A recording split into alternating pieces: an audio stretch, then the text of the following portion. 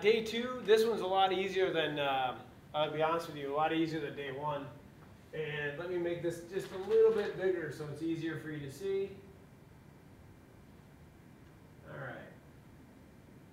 Now if you haven't done your homework from last night, we're going to check those answers right here. If you haven't done it yet, like if a sub walks around and sees that a bunch of you don't have it done, I'd appreciate if they give you a few minutes to get that finished up before we check these. So here it goes. If you haven't paused to get the work done, if you haven't got it done, give them some time to do it. Otherwise, here are the answers from last night's assignment. If you want to check those, I'll scroll up here in a second so you can see them a little bit more clearly. But those are just the final answers. They're not all the details that we would look to be seeing, but just some of the basics. And if you want to pause the video so you have more time to check these, that's great. But I'm going to keep on moving just to save me the time. So again, if you want to stop and pause, you're welcome to do so.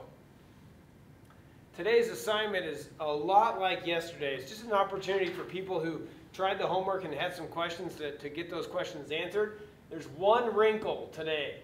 So would you please turn to the back side of the sheet that that the sub has already passed out to you. This would be 11-1, day 2. Again, this is the back side of 11-1, day 2. If you're gone yesterday, you need to get some help from the sub today. You should have plenty of time to get caught up. But the instructions say, use the graph to determine the absolute maximum of each function.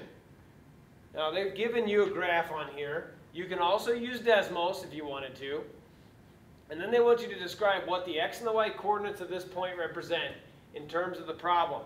So let's read this example here together. If you would, please follow along. I think this will be a benefit to you, and it's only going to take us a couple minutes. So it says here, a builder is designing a rectangular parking lot.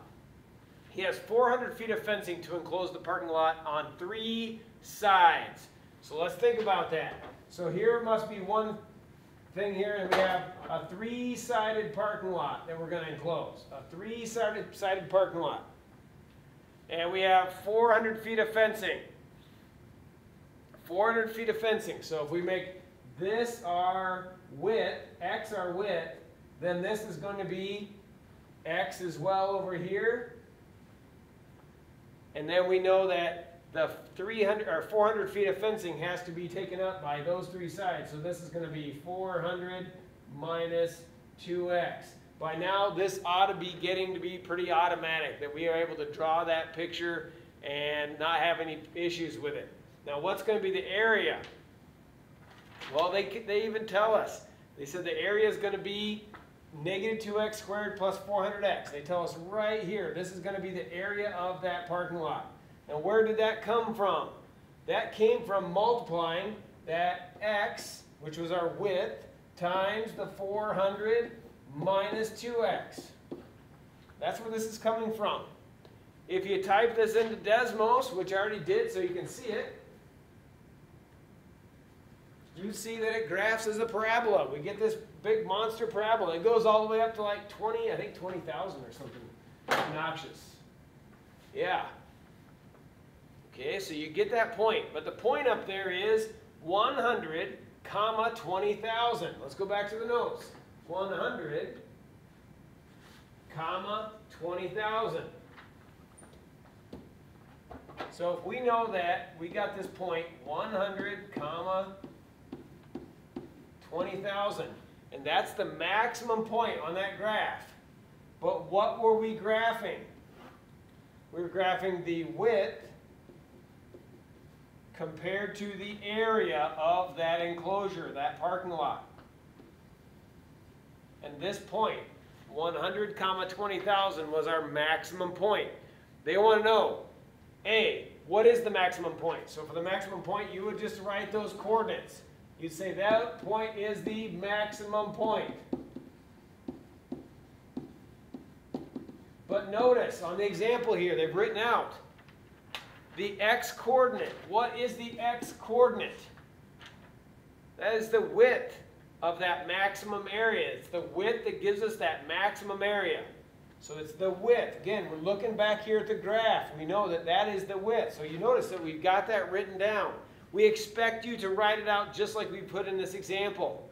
And then they say, what's the y-coordinate for this maximum? What does this 20,000 represent? Well, what were we graphing on the y-axis? We were graphing area. So what does this represent? When I have a width of 100, then the parking lot's going to have an area of 20,000 square feet. So when you have x, our x coordinate of that max is 100 feet, which maximizes area.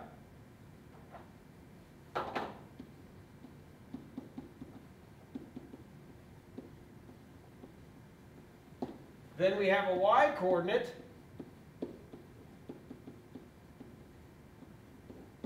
of 20,000, and that's square feet, right?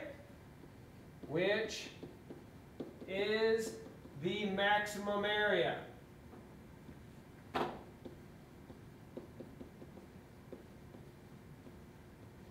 So on this back side of the sheet that you're going to do for tonight, you have number 7 and number 8 to complete. They've already given you the graphs. All you have to do is identify the coordinates for that maximum point on the graph. And then you need to explain to me exactly what is the x and the y coordinate, the 100 in this case and the 20,000 in this case. What do those mean? Put them in and make sure you're telling me using those explicit words and terminology that I know exactly what you, if you had interpreted with regard to this problem, all right? So for number 7, when you're telling me what x and y is, you better reference the fact that we're building a pen for ferrets. For number 8, we're talking about a baseball that's being thrown into the air. We're talking about its height, so you better be referencing the baseball when you tell me your answers for number 8. I need detail. You have the remainder of the class period to simply work on this sheet. If you're gone yesterday, you can get the sheet from yesterday done. But when I come back on Wednesday, I want to see both 11-1 day 1 and 11-2 day 2. I'm going to collect these sheets. Please have them completed. And if you're stuck on any of this, I guarantee the sub will be able to help you get caught up. Have a great day, folks, and I'll see you on Wednesday.